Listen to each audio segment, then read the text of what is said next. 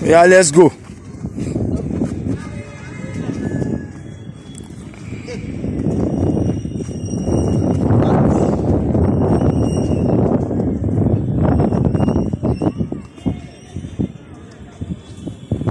What's his name?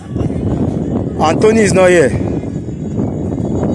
These are the reason why we are doing all this training. All those new players. These old players, they've done it severally. Oh yeah.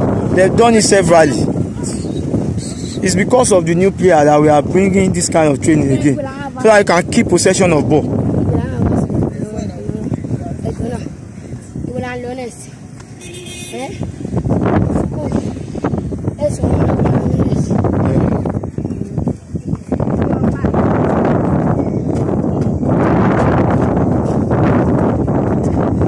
Most of you are pushing the ball with back toe. With back toe, you are pushing the ball with back toe. See, you don't always use instep. Let's go. You are pushing the ball with back. Easily, you will lose your foot. That's when your opponent will just collect it.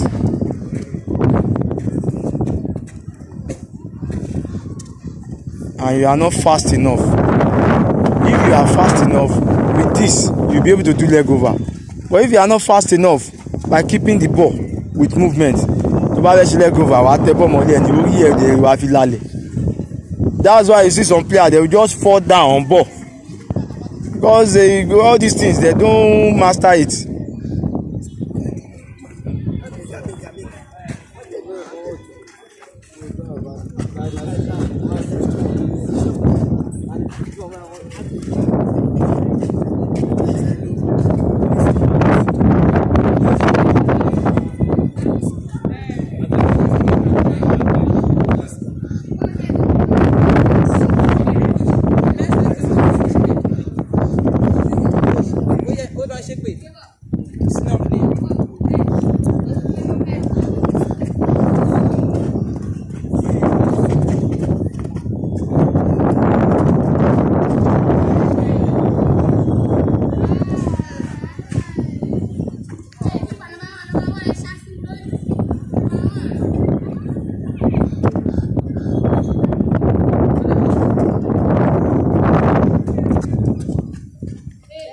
Let's go.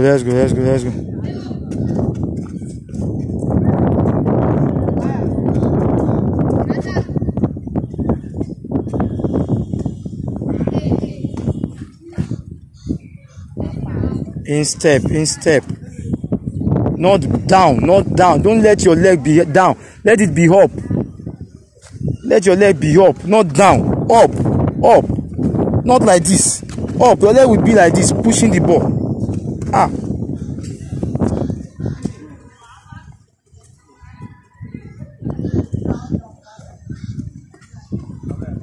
Hey, show me pesha. Ta ló gbé ball síbẹ̀. What's always wrong with you? You see, Benz, you two, you can't even coordinate anything.